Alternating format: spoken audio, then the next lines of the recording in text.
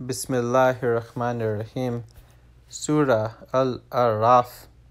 Alif Lam Mim Sad. This is a book sent down to you, O Prophet. Do not let anxiety into your heart regarding it, so with it you may warn the disbelievers, and as a reminder to the believers. Follow what has been sent down to you from your Lord, and do not take others as guardians besides him.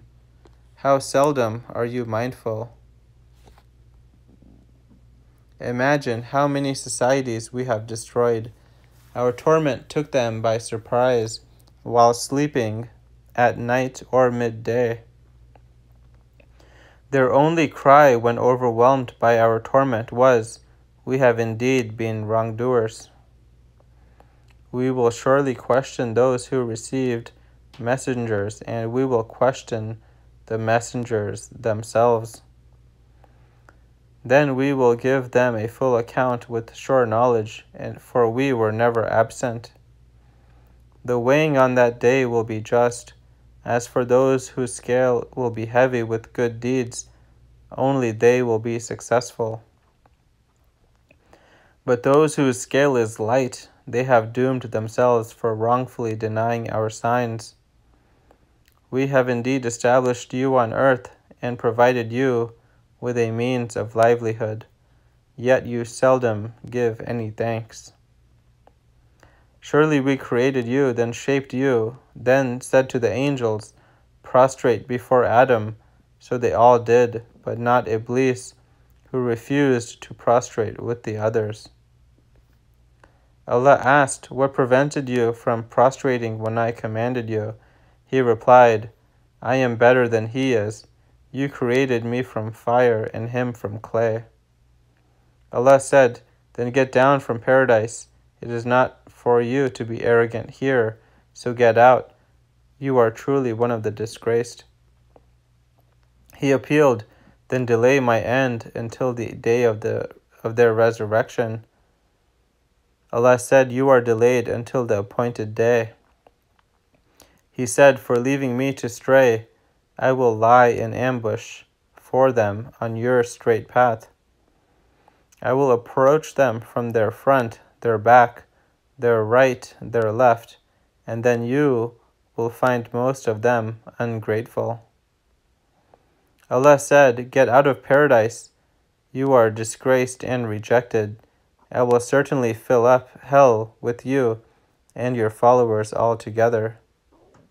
Allah said, "O Adam, live with your wife in paradise and eat from wherever you please, but do not approach this tree, or else you will be wrongdoers." Then Satan tempted them in order to expose what was hidden of their nakedness.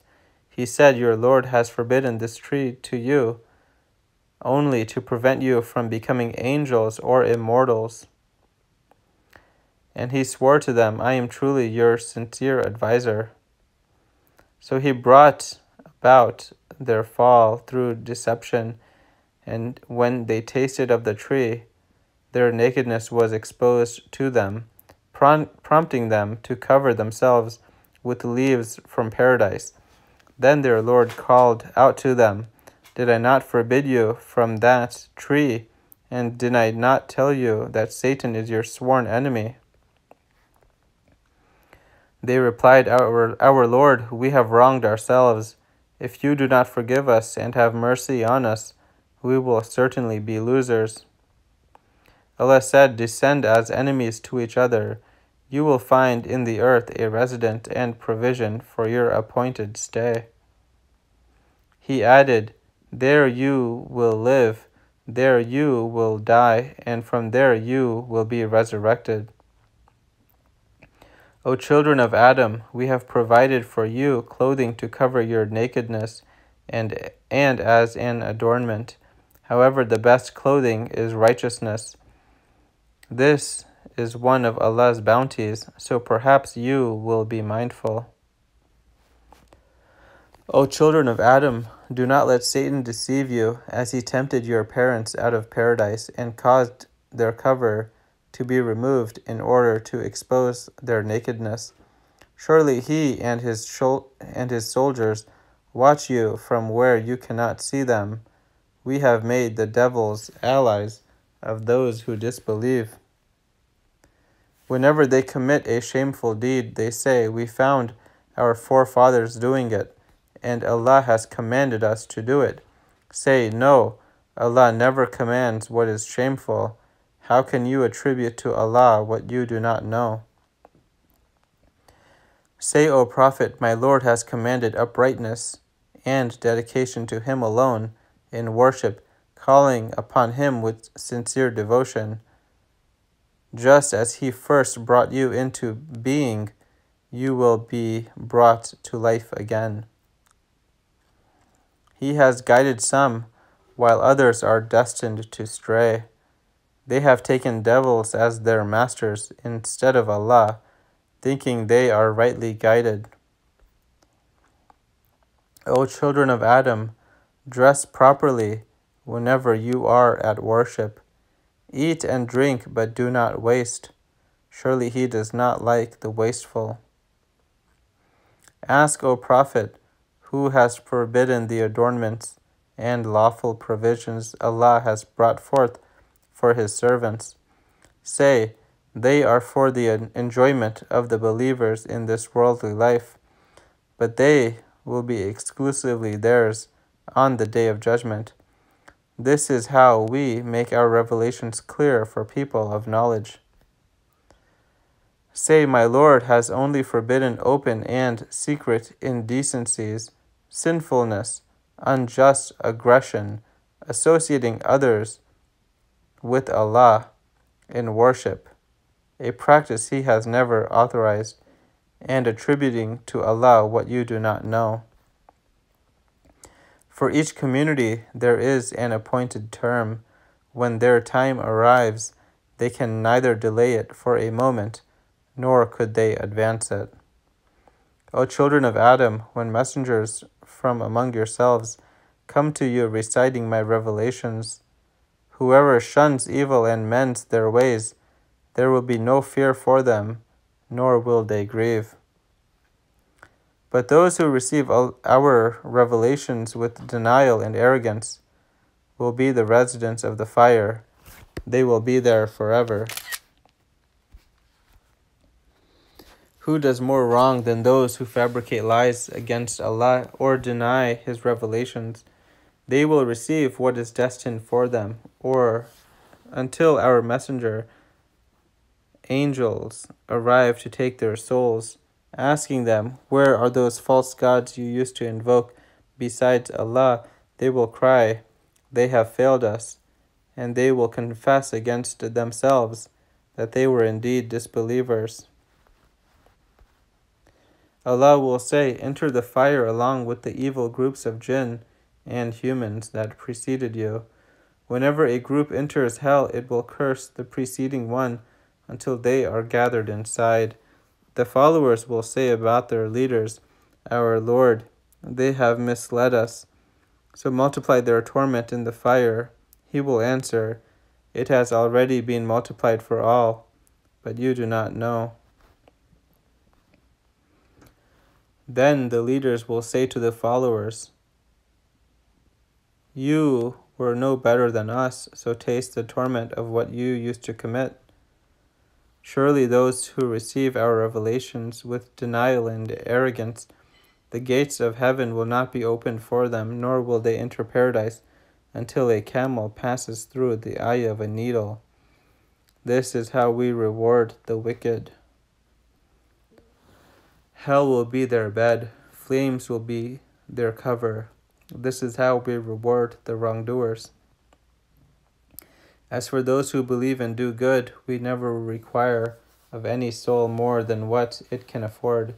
It is they who will be the resident of paradise. They will be there forever. We will remove whatever bitterness they had in their hearts.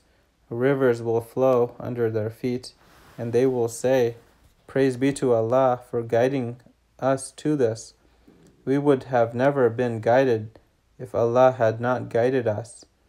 The messengers of our Lord had certainly come with the truth. It will be announced to them, "This is paradise awarded to you for what you used to do." The residents of paradise will call out to the residents of the fire, "We have certainly found our Lord's promise to be true. Have you too found your Lord's promise to be true?" They will reply, "Yes, we have." Then a caller will announce to both, "May Allah's condemnation be upon the wrongdoers." Those who hindered others from Allah's way, strived to make it appear crooked, and disbelieved in the hereafter. There will be a barrier between paradise and hell, and on the heights of that barrier will be people who will recognize the residents of both by their appearance. They will call out to the residents of paradise, "Peace be upon you." They would not have yet entered paradise, but eagerly hoped to. When their eyes will turn toward the residents of hell, they will pray, "Our Lord, do not join us with the wrongdoing people." Those on the heights will call out to some tyrants of the fire, who they will recognize by their appearance, saying, "Your large numbers and arrogance are of no use today." Are these humble believers the ones you swore would never be shown Allah's mercy? Finally, those on the heights will be told, "Enter paradise. You have nothing to fear, nor will you grieve." The residents of the fire will then cry out to the residents of paradise, "Aid us with some water or any provision Allah has granted you." They will reply, "Allah has forbidden both to the disbelievers." Those who took this faith of Islam as mere amusement and play and were deluded by their worldly life, Allah will say, "Today we will ignore them, just as they ignored the coming of this day of theirs, and for rejecting our revelations. We have certainly brought them a book, which we explained with knowledge, a guide and mercy for those who believe. Do they only await the fulfillment of its warning, the day it will be fulfilled? Those who ignored it before will say, 'The messengers of our Lord certainly came with the truth.' Are there any intercessors who can plead on our behalf? Or can we be sent back so we may do good, unlike what we used to do? They will have certainly ruined themselves, and whatever gods they fabricated will fail them. Indeed, your Lord is Allah, who created the heavens and the earth in 6 days, then established himself on the throne. He makes the day and night overlap in rapid succession. He created the sun, the moon, and the stars, all subjected by his command. The creation and the command belong to him alone. Blessed is Allah, Lord of all worlds. Call upon your Lord humbly and secretly. Surely he does not like the transgressors. Do not spread corruption in the land after it has been set in order, and call upon him with hope and fear. Indeed, Allah's mercy is always close to the good doers.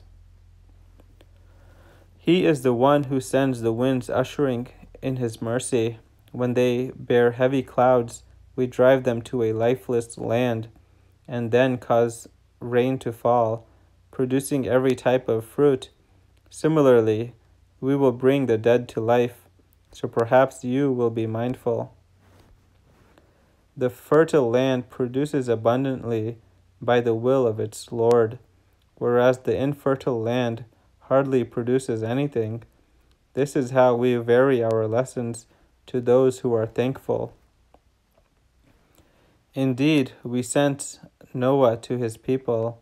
He said, "O my people, worship Allah. You have no other God except him. I truly fear for you the torment of a tremendous day." But the chiefs of his people said, "We surely see that you are clearly misguided."